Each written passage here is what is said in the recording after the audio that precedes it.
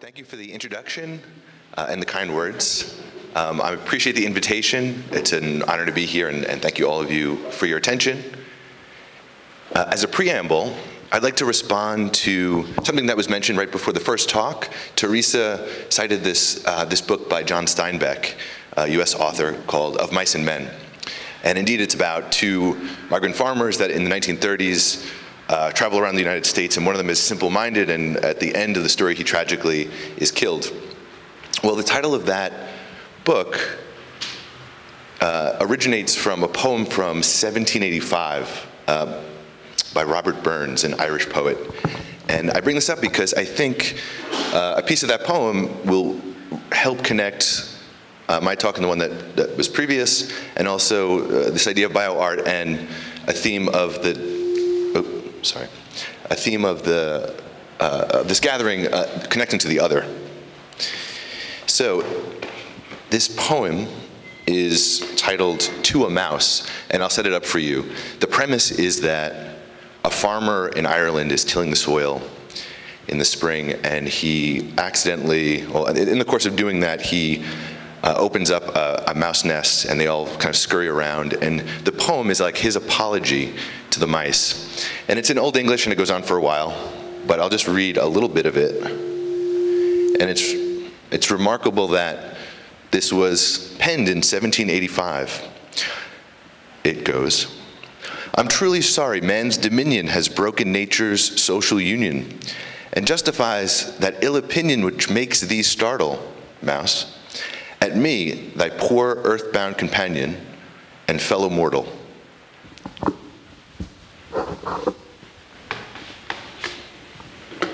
Okay, what follows is not poetry, but prose. So, okay, just to explain it in a thumbnail who I am and what I'm doing here, I am the author of this book, Bioart, that was released in October. It profiles 63 different art collectives and artists that in some novel way, or in some what I find telling or interesting way, incorporates biology in their work, or through their art make some kind of response to or comment on how our shared concepts of identity, nature, and life are changing as a result of all this accelerating research in the life sciences. And so it's a move or maneuver, I think, to broaden the territory, to claim more territory for bioart as a practice. I'm objecting a little bit to this consensus that seems to be shared that it necessarily has to do with working with living stuff, like slime mold. I love slime mold, but I would also say that it can exist in a photograph as well as a petri dish, this kind of art that has this relevance. And also in this book, I argue that the function of this kind of art can be akin to journalists writing the first draft of history, which is more sort of captured well here by this quote by Susan Hiller, artist and historian. And how I got here includes, I must mention, this first book that I wrote that Sasha also mentioned and is featured in, called Biodesign, and it was more of an investigation into the practical side of working with biology and applying it in the fields of architecture, industrial design, graphic design. And along the way of writing that book, I came across all these art projects, and that led to the second project. So very roughly, or very briefly, this first book included projects like this one, root bridges in northeastern India, that are grown and designed by way of coaxing the root systems of these rubber trees across a river, and it will take 50 to 100 years to make something like this, and it could last for many more hundreds of years, developed in a place where they experience more than 1,000 centimeters of rainfall in a year, so at any given time, some of these waterways are very treacherous to cross. And also, of course, newer projects like the Moss Table by Alex Driver and Carlos Peralta that takes an ordinary moss and harnesses the symbiotic relationship that those mosses have with microbes in the soil. In a nutshell, In a nutshell, the photosynthesis of the moss releases some chemical compounds organic compounds into the soil. Those are metabolized by microbes that in the processes of their metabolism release a small trickle of electrons. Those can be absorbed by a very thin carbon fiber that goes inside these little pots. And if enough of those are strung together, you can create this weak current that is enough energy to power small appliances like lights and a clock. And I am admiring of work like this in particular because it uses moss, which is a very common organism. We're not afraid of it. We don't have any built-in sort of ick reactions to it. And it's being incorporated into a design that's very recognizable and everyday at table. So to me, the more projects like this that come along, the easier it is for people to accept the idea of maybe using microbes and things like in material technology. A reason why we have that ick reflex, a reason why people I think are so resistant to this idea of biodesign and also by extension bioart, is what we should recognize as the long legacy of human suffering and death at the hands of infection and disease. This is a picture of, in 1918, people suffering from the Spanish flu in 1918. By the way, the Spanish flu was just named that because neutral Spain in the First World War was the only place that were honest about the numbers of deaths. And then people just assumed that it was of Spanish origin because so many people died there. Plague and death by infection dramatically dropped off in the late 19th century, early 20th century with the germ theory of disease, and then the subsequent development of reliable antibiotics. But this didn't happen until the 1930s. So now we're relatively safe. Things are still, diseases are still a problem, but relatively speaking, we are in this kind of very safe zone, and yet we have this like built-in hardwired resistance to living stuff. And that manifests itself, it was just a nice picture of cholera that used to destroy populations in cities. And so one of the ways that this fear is materialized is by way of how we design and make things. And this building, the Seagram building in New York City by Mies van der Rohe, is regarded by many people as the epitome of modern design, mid-century modern design, that it is this like perfect functionalist form, even though it has decorative bronze beams stuck to the front of it. But it's this like highly influential rectilinear modernist building that has been recently revealed to be incredibly energy inefficient and just like very, very hard to maintain, although now it's a landmark, so it gets very complicated. But I bring this up because I think the modernist aesthetic of the rectangle, of the white cube, of the very controlled and sanitized space is an outcome of this kind of fear that we have of biology, of being dirty, of ensuring that we're not exposing ourselves to things that can make us sick. And the reaction, the overreaction to this fear can be seen in the embrace and the overuse of cleaning products and the amount of times that we shower, the futile attempt to sanitize so much space when all that's really necessary is, attempt to sterilize it, and all we need to do is really sanitize, which is much less extreme. And of course, by extension, this act makes more danger eventually because we end up breeding microbes and other things that are resistant to cleaning agents. And this fear, again, is also a reason why architecture like this, which I write about in my first book, is like harder for people to accept, and yet it is coming along. And a work like this, I would argue, this is a vertical forest. It's a project in Milan that's just finishing by Stefano Borri. And it introduces massive amounts of biomaterial, of small ecosystems, integrating them into a residential building. And this kind of value creation that we don't know how to measure yet, and we just can really talk about it in anecdotes, but this is akin to, I would say, like coral reef or an oyster reef, where the support of other species creates value for everyone else, but we currently have systems that don't really recognize that. But that's changing, and part of that is growing out of research into the human microbiome. This is the ecosystem of species that live on and inside our bodies, mostly in our guts, but they number very impressive numbers of them live on us. We actually consist of about 100 trillion cells altogether. Only 10 trillion of those are human origin. The rest are this mix of all kinds of different microbes. And it turns out that we rely on them for all kinds of health maintenance, from digestion to the maintenance of our immune system, to maybe even, it's being discovered, aspects of our mental health. And so in investigating this, I started to see projects that commented on it. Projects like this from Julia Lohman, funded by the Wellcome Trust and installed in their Wellcome Trust gallery windows in London, called Coexistence. And for this, she took 9,000 petri dishes, and in each of them, she put a picture of microbes that had been cultivated from different parts of her body. And then, sorry, no, a body. I don't think it was her body. But it was a body, and it was a female body, because it turns out the female body contains more of a variety of microbes than the male body. It's not quite understood why yet.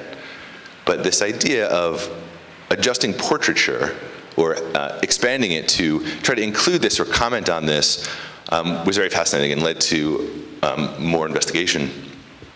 And finding more projects about this, about the microbiome, about how artists were helping us think of ourselves differently. And then juxtapositions began to appear. So on the left, there are prints by Ernst Haeckel from his seminal Art Forms of Nature. And on the right, at the top, this sketch by Dutch architect Hendrik Berlach, this idea that he had for making an electric light based on one of the drawings that Haeckel made of tiny species. And on the right, from John McCormick, this work that's part of a series called 50 Sisters. And John McCormick is this very interesting Australian professor and computer software developer who has, since the 1990s, been working on how to model morphogenesis, which is how animals, plants, insects develop, with computers, and then run simulations with different starting points and see what sort of evolution would do to a form under certain conditions. And so for this series, he took, as part of the starting point, the iconography or the logos from big petroleum companies like BP and Esso, and he kind of integrated them and allowed them to mutate and change with these morphogenic developments. But the logo colors and shapes are still discernible, and this is in part a critique of petroleum companies, which of course pull out from the ground matter that used to be plants and used to be trees, and is using it to create energy, create fuel that's burned, that is changing the environment and perhaps killing a lot of those species. Other kind of juxtapositions or similarities, formal alliterations, historical alliterations that began to appear to me were in these works that are regarded as seminal, like the Cremaster Cycle from Matthew Barney, that fuses new media with performance and ideas about controlling the body, or not really mutating the body, but say altering it and confronting one's double self in the form of Amy Mullins, the double amputee. And then with Namjoon Paik, working with Charlotte Moorman, using video technology and music performance, combining them together so that the movement of Moorman's body would change what you saw on the screen. And then at one point I was in Stockholm and I came across this painting by Max Ernst, and I recognized the similarity right away with this work by Vincent Fournier from his futuristic bestiary, post-natural history, and I thought there must be something more to this. And I was just sort of, the similarities were uncanny, and these links between the surrealists like Ernst and what some artists are doing now began to, for me, began to strengthen and suggest more investigation. And then onto work, more contemporary work, This is a photograph by Uli Westphal, who has this ongoing project called Mutatos, where he will go out to farmers markets in Berlin and pick up the sort of rejected, unappealing to conventional eyes, fruits, roots, and vegetables, and then photograph them kind of lovingly and arrange them in these great compositions that at once, like, there's so many sort of conflicts going on here. It's, on the very surface of it, is very beautiful, this color spectrum, but there's also this tension between celebrating polymorphism and mutation, which is part of nature, right? It's a mechanism by which it ensures survival. And the aesthetic here, which is like very antiseptic, and it's very ordered, and it's very clean. Another work by Westphal is Supernatural, which includes imagery from, ripped off the packaging from food in the supermarket, from places like Albertsons, NATO, and Aldi, and then arranging them in these impossible sort of utopian environments where the cows and the chickens are really happy and they're sitting on fresh grass, instead of what is really the darker reality of modern agriculture and ranching. But yet, what's worth considering here is that this kind of imagery is closer to what we carry in our heads as what nature is than what nature is. Another work that moves on to sort of critique of the non-action as to climate change and the dangers that sort of lurk beneath the very placid surface is this painting by Alexis Rockman called Hoarfrost, which is the name of this kind of like morning dew that is frozen, that disappears very quickly. And it strikes me as, because it's as if Hieronymus Bosch had like risen from the grave and become an environmentalist and started painting.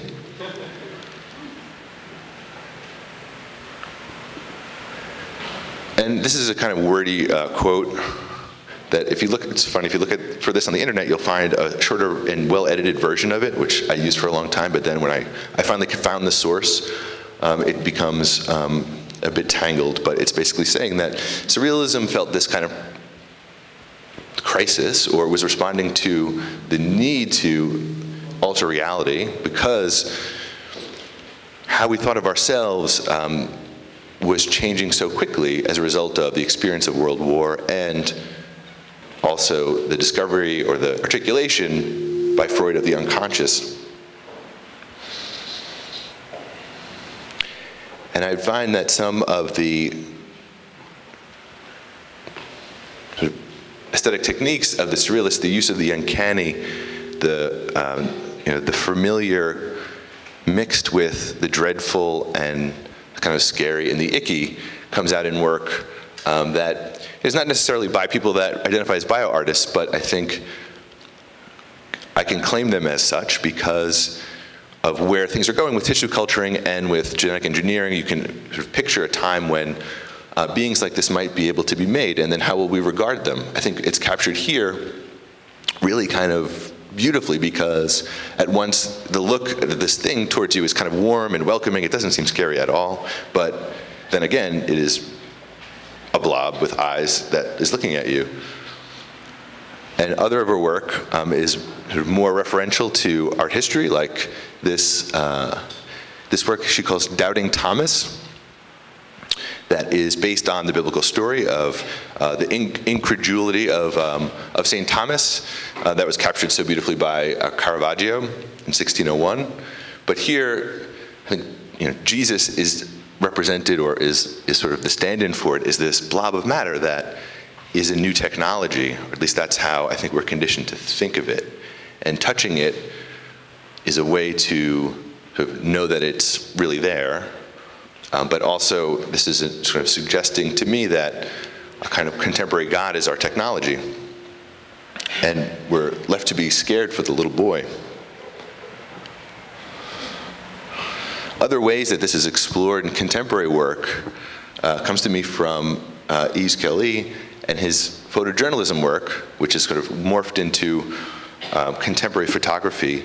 In his project called human version, where he's gone around to different labs around the world and photographed humanoid robots.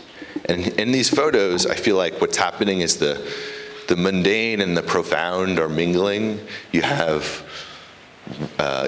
wires and pliers and cheap furniture alongside these incredibly provocative technologies that are being developed, and they're being developed really quickly and combined with AI that can sort of simulate companionship. And it's not a small jump to imagine a future in just a few decades when people will begin choosing to have companions that are, friends and even maybe lovers that are computerized versions or artificial versions of ourselves.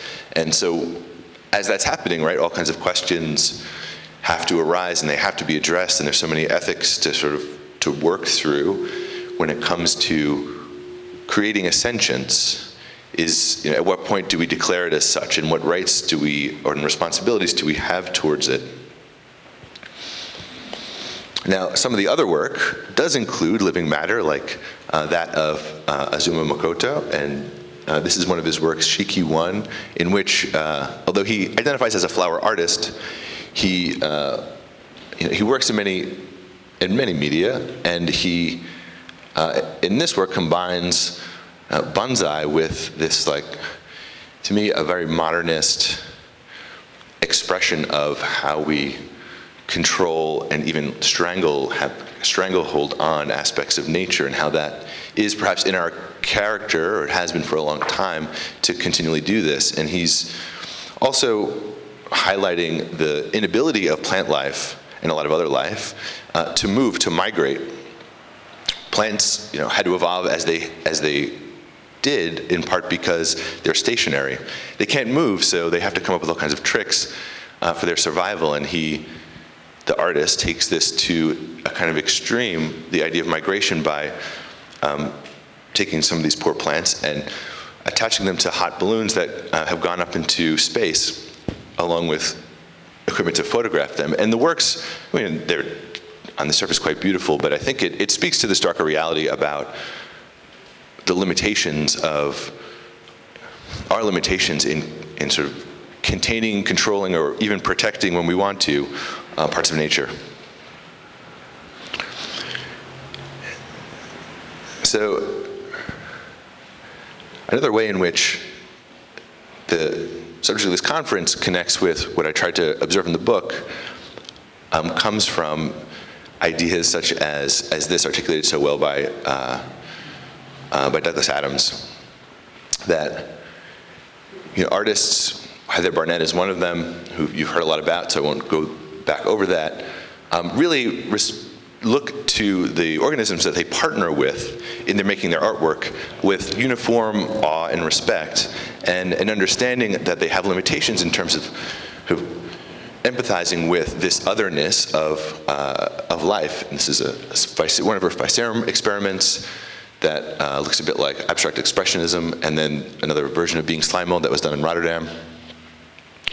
Now, I only have a few minutes, so, yeah, okay.